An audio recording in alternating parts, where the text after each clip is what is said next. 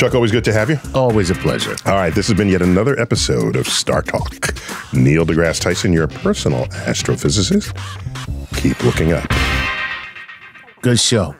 Good show. Man, you back on your phone again? Yeah. What is so funny? What are you looking at? What? Okay, well, you got to show me what's going on. Okay. TikTok has a new feed that focuses on STEM, science, technology, engineering, and math. Very cool. And StarTalk is part of that feed. Even more cool. Yeah, check this out. Can you show me? These are people all around the world who post things that are sort of related to science, technology, engineering, and math. Check that out.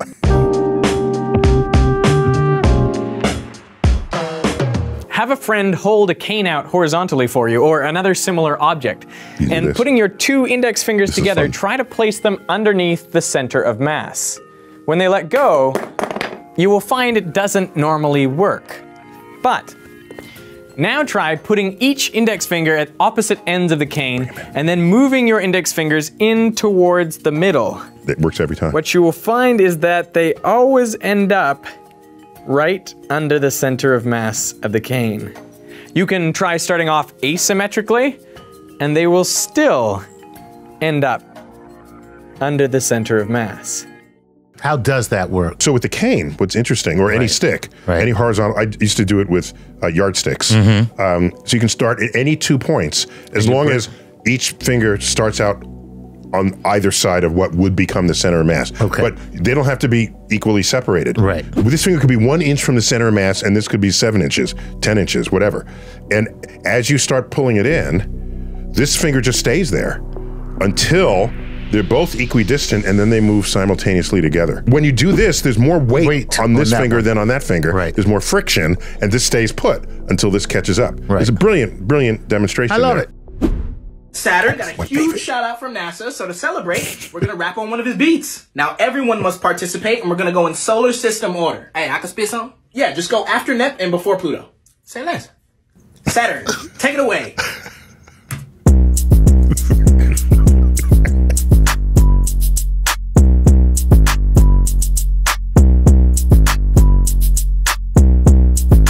At first, I had to watch it carefully to realize it's the same guy everywhere.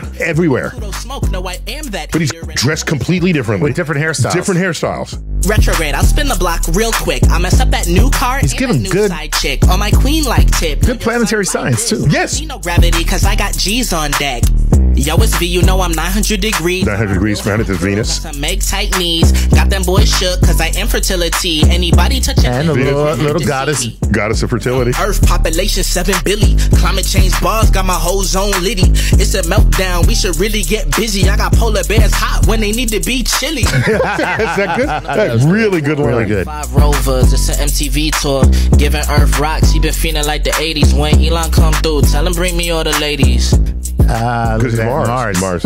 Yo, it's Pluto and I'm purple like a nurple and I'm highly underrated. I'm the planetary Urkel and my orbit make me dizzy. I go up and down in circles and the sun is always coming for my neck. I'm like a turtle. He's abusive with the verbal, under his skin like a dermal. Like, hey, I wasn't done. You were done. No, you were absolutely done. It's like, I love it. And a couple of things. Pluto also orbits with its axis highly tilted. So sometimes it's pointing towards the sun. And sometimes so the gestures here about the sun on his neck. Yep. No, the science is amazing. No, it's authentic. You can't do that unless you know what you're doing. Right.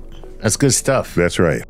Microsoft's new quantum chip could be a huge deal, and there's a big debate about it. Here's why. The reason that we want quantum computers is that they could do new things, like simulate the natural world even better. But the reason that we don't have useful ones yet is they need to be bigger. The problem is when you make them bigger, they have more errors. And the reason for that is that the information inside, the qubits, are incredibly sensitive and they get disrupted very easily. Microsoft tried to build a new kind of qubit, a topological qubit, where instead of storing the information in one place, they spread it out like this, using a new state of matter called Majorana quasi-particles. That's awesome because in theory you could get a bigger quantum computer with fewer errors because if you mess with the information in one place, you'd still have it in another. That's Pretty wild. Yeah, yeah. So what I like about this is these are people not just explaining ordinary science that you get in a textbook. Right. They're reaching out for the frontier, checking press releases and the latest discoveries. Yeah, because that is the cutting edge of computing right now. Right now. Often what we do on StarTalk, it's sort of basic science, the foundational science. Speak for yourself. Oh, you do frontier science? No, I'm saying it's advanced from me. Oh, right. No, I mean basic, simple. I meant basic. It's been in the textbooks for, in some cases, centuries.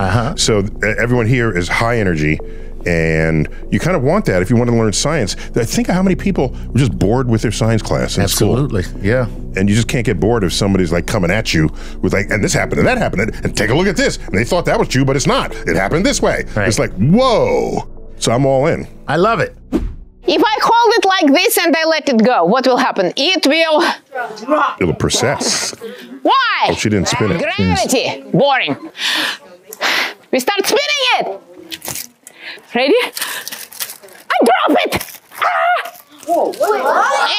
And look at the kids. I love it. Kids are loving it. That's total magic. How's that happening? Gyroscope now. It is spinning and it is precessing like our planet Earth. So that's basic science right there. That is basic science. That goes back. Yeah.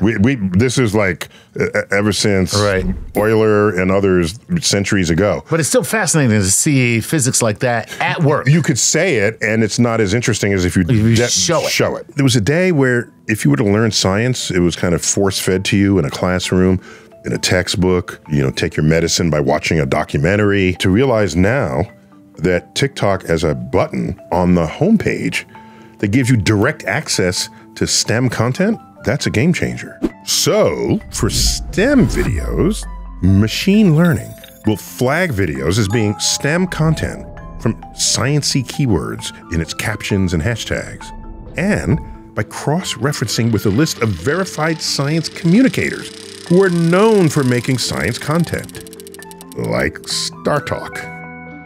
Then, real humans at Common Sense Networks reviews all the videos to make sure they're STEM, and that the video actually teaches you something. The videos then undergo human review by experienced researchers at another company to make sure the information is reliable. And only after this 2-week process do videos appear on the STEM feed. Research takes time, people. Want to see a few more? All right. All right. How high up is space, actually? If you started running straight up at an... I did not know I could run to space. ...to reach the point where there's no longer enough air for you to breathe. And after 3,500 hours, or almost 146 days of running, you'd reach the farthest satellites orbiting Earth. So there's a point where she mentioned where you'd pass the GPS satellites. Those are high up enough so that they sit in sufficiently different gravitational field. Nice. That general relativity affects its timekeeping. Their clocks tick slower than our clocks on Earth's surface. When they communicate the time standards to cell phone towers, they have to pre-correct it for Einstein's general theory of relativity. For the literal loss of time. Correct. So well above that, you get to the geosynchronous satellites. They're in even a different time frame than the GPS satellites. So this is a tight video. I loved it. That's a good video. Yeah.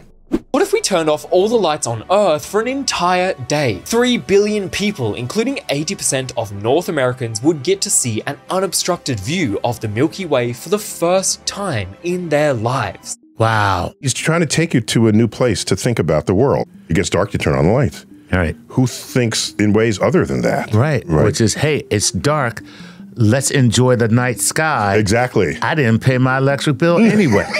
You don't have to have everybody shut off their lights. Just leave the city. Right. When I was a kid, I thought the Hayden Planetarium was a hoax. Grew up in the Bronx. I saw the night sky. It has 8 stars.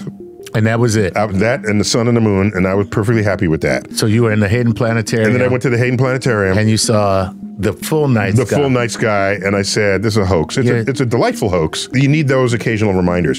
And sometimes I forget to give that kind of reminder. Yeah. So I'm glad there are people out there who are thinking that way. Very cool. So as I understand it, this feed is curated for the user because not everyone is interested in all science. Sometimes science is like jazz. You start off liking Kenny G, and you end up liking Thelonious Monk.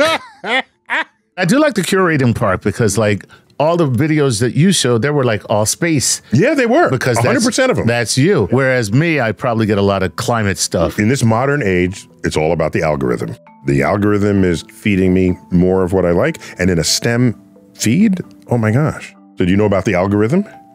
Well, I know that TikTok serves up content that you like through their special blend of moderation and curation, which is really just math. Machine learning algorithms and human experts provide a double layer of protection to ensure anything that violates community guidelines is filtered out. Then what's left is fit for the feed. Each user's For You feed is a set of just 8 videos, constantly refreshing itself to ensure it stays personalized, diverse, and locally relevant. To tailor your For You feed, a mathematical algorithm looks at the content you've engaged in the past to find overlap between popular videos and videos it thinks you like. When users have seen too much of a particular type of content, they're in a filter bubble. TikTok avoids filter bubbles by using machine learning to analyze the similarity between videos and inserting variety. They will also prioritize showing you videos from your home country. I guess you do know about the algorithm. A little. All right. Want to see some more? Why not? The 6 mysteries in physics that could win you a Nobel Prize. Mystery number 1 is dark matter. Until today, we don't know what the nature of dark matter is. You nail that, you got Nobel Prize. You call it Fred. I do. Yeah. Dark matter and dark energy. Matter. If he's a mention, he's going to have to mention dark energy. Right. Let's see. Mystery number 2 is dark energy. There you go. You called it. There you go. Expanding at a rapid rate, and it keeps expanding. And when we think of the question, why is it expanding? Why is it running away? Because we're being chased by another universe. Something visible everywhere in the universe called dark energy. And we believe that it has some sort of anti-gravitational effects that instead of bringing things together, it throws things apart. I think it is. Debussy, Clair de Lune. Mystery number 3 is quantum gravity. If you would be able to prove that quantum mechanics aligns perfectly well with gravity, you would be able to solve one of the most and longest standing problems in the history of physics. Quantum physics is so hard to, it just is. Right. And you try to say, well, let me understand it. Yeah. And there's a famous quote, the day you understand quantum physics is the day you realize you don't. And that makes perfect sense. Right. It's not something to understand, it's something you just grow accustomed to. Well, look at that. Yeah. I like that. Yeah, you say, okay, it's going to do that, and I'm used to it. And I'm going to accept it. You accept it. I'm going to accept I'm it, going to accept even though intuitively I don't want to accept it. Right. Let me pause and see if I can guess the other 3. Okay. Okay, so how you go from organic molecules to self-replicating life. Oh. We don't know how that... No, nobody knows how that happens. We don't know how that happens. That's very cool. That's cool. And another one, a little out there, what was around before the Big Bang? Of course. So seeing back to... Yeah. I don't know. That one, that's a good one. Right. And we need a 6th one here. Hold on. What's inside of a dark hole, a black hole? Oh. Yeah, but you can just go and find out. Oh, I know. Go ahead. What accounts for the antimatter asymmetry in the universe? In the universe. This is, oh my God. I lose sleep over that one. I got to tell you, that is a good one. That's a good one. We should all be balanced out, matter and antimatter. And we have matter overriding antimatter. That's right. And it shouldn't be that way. And it shouldn't be. Right. It should be a total cancellation. Correct. And we would just be a universe of photons. That's what would be light. Light. We would be heaven. But that's like the photon checked into the hotel. Right. With no luggage. Yeah. And the bellhop says, do you have any luggage? They said, no, I'm traveling light. Stop. No. Let me get a joke every night. Don't. Traveling light. All right, let's keep going. Let's see what he says. Mystery number 4 is the inflation of the universe, where physicists believe that right after the Big Bang had happened by 10 to the power of negative 34 seconds. So he's talking about right after the Big Bang. You said what's before the Big Bang. Yeah, the difference is we already have the theory of inflation. Right. That's not a new understanding thing that has to come out. Right. So what's different now is inflation explains so much of what's going on out there. Right. But we don't have evidence of it having happened. we just declare that it happened, and that explains so many things. But the idea of the inflation is already out there, whereas we don't understand dark matter, dark energy. If there is inflation, we fully understand it. The only thing that would happen is you would confirm. And that can be worth a Nobel Prize. Could be. But it's a different nature of a discovery compared to the others. Yeah, absolutely. Mystery number 5 is observing the Hawking radiation, where the physicist Stephen Hawking theorized that a black hole acts exactly like a hot pot on a hot stove, that it emits radiation, and by doing so, it loses energy. And evaporates, yeah. But the problem with that is that the math works. Stephen Hawking's math works. The theoretical understanding is completely in place. Quantum physics provides for it. It's all there.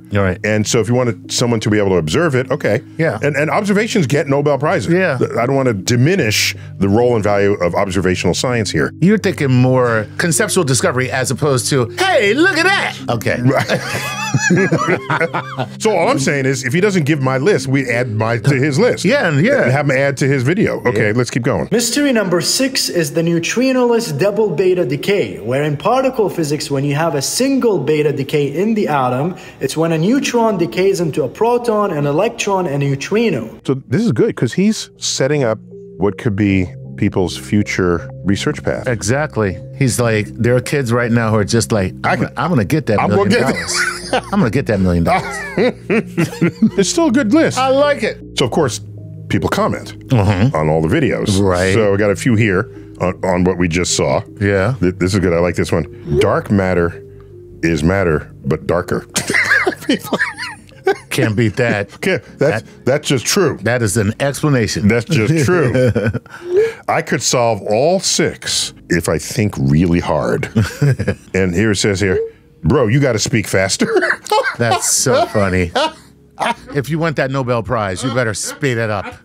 What this tells me is that there are people out there who are natural teachers. They have some knowledge and they don't want to keep it to themselves. The extent to which science lands on social media platforms broadly is a game changer that does 2 things. It democratizes science, and it's not good enough to democratize it. You also have to be interested in it. And from the likes of the posts we've seen, people are getting into it. I'm delighted to see how rich that landscape is of creativity, of people out there who are spending their time, energy, effort just to teach the rest of us science. And they already cherry-picked the cool stuff, right? You're only going to see cool stuff. And if that's enough to stimulate your curiosity, and then get a textbook or take a class or watch a documentary, more power to it. But I'm all into fanning the flames or turning the embers that might have been lurking within you from long ago into a raging fire of curiosity. Science fire. Sounds like an insurance hazard, but I'm all in. I'm just looking forward to a less stupid world. That's all. Okay. So Chuck, I think we're done here. It's a new beginning. Done and a new beginning at the same time. Yes, that's what a commencement is. An academic commencement is the end of your school, but it's the beginning of the rest of your life. Sounds commencement. Very scary. Very scary. It'll be fine. It'll be fine. All right, everyone, I need you to take your tassel from this side, put it over here, and now out into the world you go. For StarTalk, Neil deGrasse Tyson, your personal astrophysicist, as always bidding you to keep looking up or keep scrolling up.